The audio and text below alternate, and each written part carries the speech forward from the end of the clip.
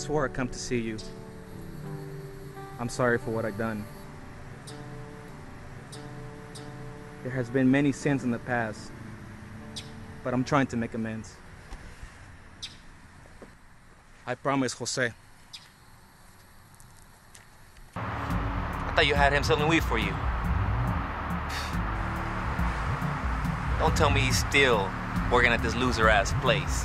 I don't know, man. He's supposed to be thinking I'm keeping you off his ass. But don't worry about that. He's selling that shit for me, though.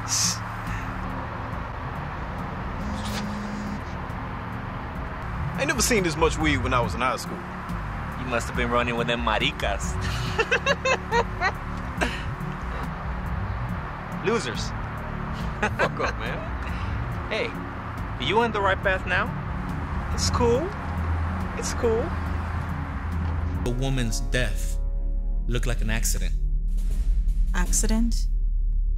You only said it should be handled personally, and that's what I did. She was connected to the senator.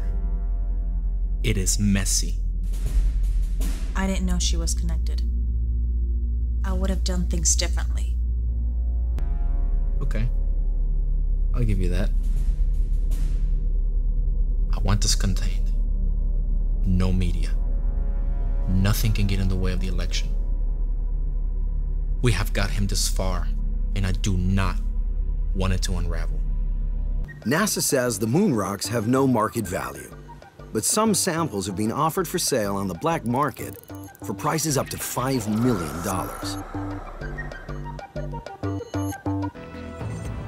Thad Roberts returned to the Johnson Space Center with his own space mission to sell moon rocks. Even though he hadn't stolen them yet, it didn't stop him pressing Axel Emmerman to buy. According to his fellow co-ops, the ambitious young man who would later steal NASA's moon rocks seems similar to many other aspiring astronauts.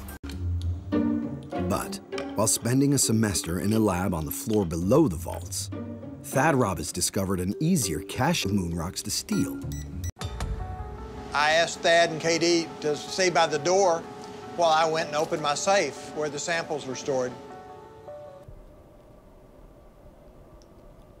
When you were 7 years old, were you punched in the face by your parents because you asked for help with your homework?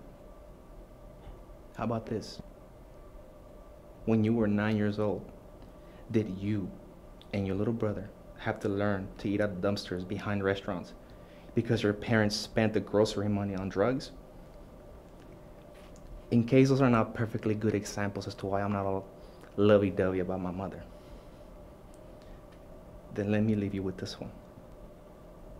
When you were 14, were you pinned down by your drugged-out parents as they took turns beating you and raping you with a broomstick because you were protecting your little brother from them?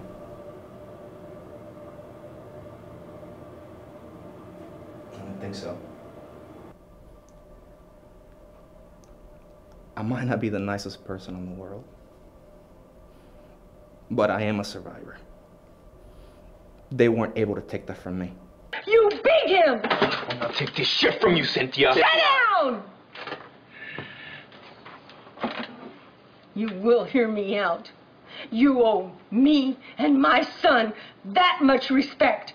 Fine. I'll hear you out. But I'm not gonna let you tell me how I feel about Antonio.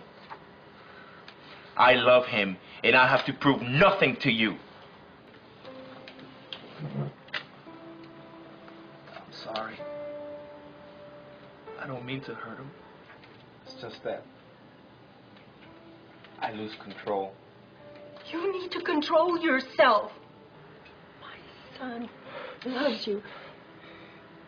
You will never, ever find anybody that loves you as much as he does. You are his heart.